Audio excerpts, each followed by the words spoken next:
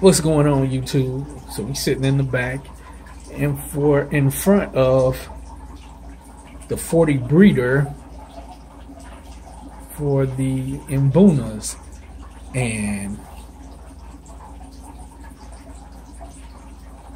they're actually how you do? I got him, YouTube.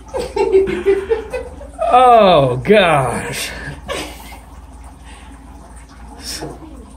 So we are sitting in the back in front of the 40 breeder, and the Mbunas looking at these guys. Of course, I didn't put a light on this tank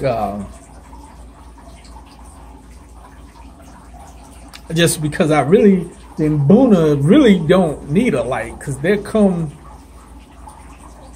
right up here to me and it's enough light in the room already. But these guys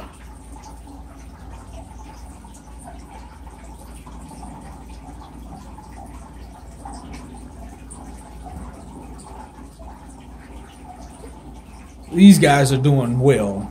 You know, these guys are doing well, I must say. I thought moving from the bigger 90 to, you know, in the 40 would wreak havoc on them, but they are all doing well. I must say, the Travasi are coloring up nicely. That guy, that's the male, and that's another male.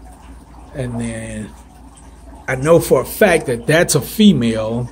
Now these were sold to me as females, but I think they may be males. I'm not 100% sure, because they're not as big as these two. These two are the males. That's a male, that's a male. These aren't as big as those, but say I know for a fact that that one in the back there, that one, that's a female. I know that for a fact. That was the one that was holding. My chew wear has colored up nicely. We can get him to come back out from behind the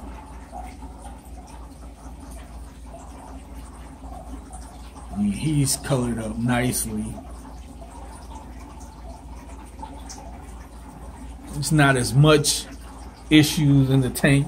You know, there are some aggression issues, but not nearly what I was thinking it would be. You know, and I'm just really, man, these guys are colored up nicely.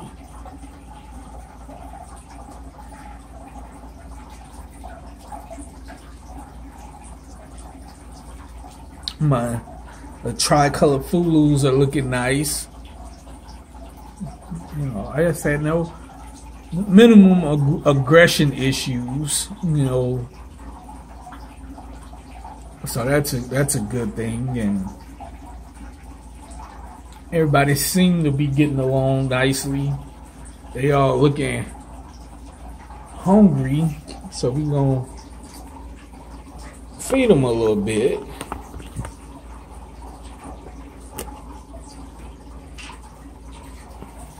Yeah, we're gonna feed them a little bit.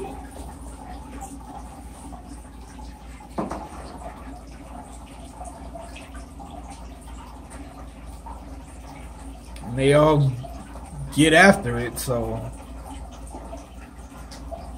that's what's going on here. This is, this is the 40 breeder with the Mbuna in it.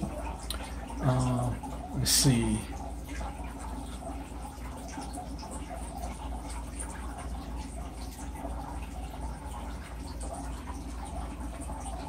Well, as always, hit that like button, subscribe to the channel. We'll talk to you all later.